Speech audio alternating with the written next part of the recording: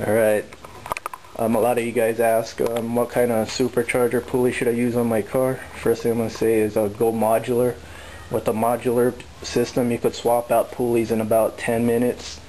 If you go with the press-on, you're going to need a pulley puller tool to pull it out each time.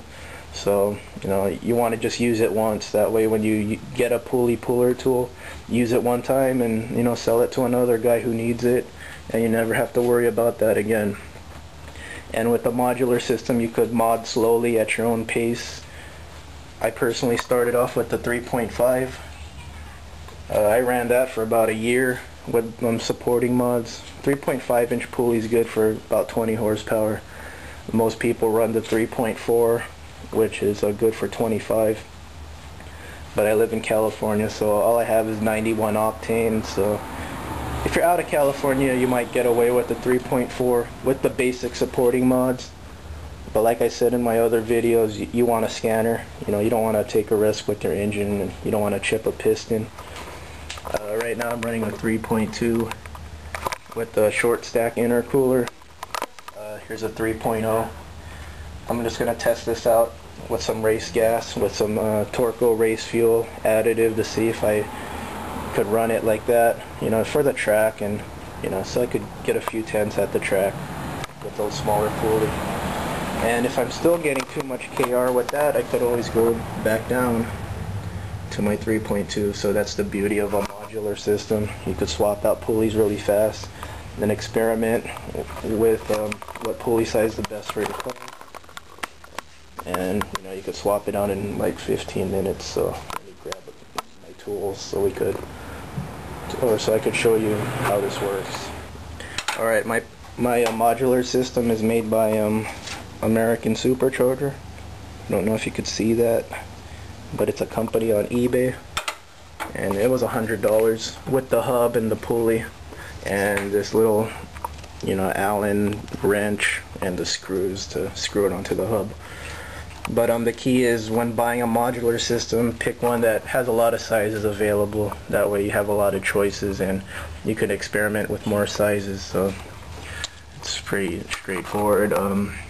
When you're pulling the pulley off, just leave the belt on. That way the pulley won't roll around when you use this to take it off. Alright, here's the pulley remove, and here's the hub. There's the little screw holes. So as you can see, once you get the pulley off, it's just a matter of sliding in which pulley you want to put on. So I recommend the hub and the pulley modular system 100%. It worked wonders for me. I ran this 3.5 inch pulley for a long time, and when I got the funds to upgrade my car more, I went down to a 3.2, and I'm going to try this 3.0 with some race gas and see how much knock retard I run. And if I run too much, I could just simply drop back down to a 3.2. So that's the selling point of a modular system, just the ease of swapping out pulleys. It's a great investment if you see yourself modding your car, over the years. If you just get one of these cars and you buy cams and intercooler, like the first day, then maybe you could put on a small press-on pulley, since you probably won't ever swap pulleys again. But for most people like myself, we mod over the years, so I gradually went down. But like I said in my older video, most important mod is a scanner. You don't want to drop pulley sizes down blindly, or you're gonna blow your motor. But if you have a scanner and you can drop down pulley sizes, you're gonna like it. Adds a ton of horsepower. Just a 3.5 alone adds 20 horsepower and like 35 foot-pounds of torque. So, and basically with the 3.5 inch pulley car and some supporting mods, you got a car with more than 300 foot-pounds of torque.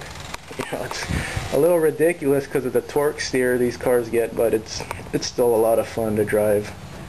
So there you have it. Modular pulley system. 2 thumbs up for the ease of use.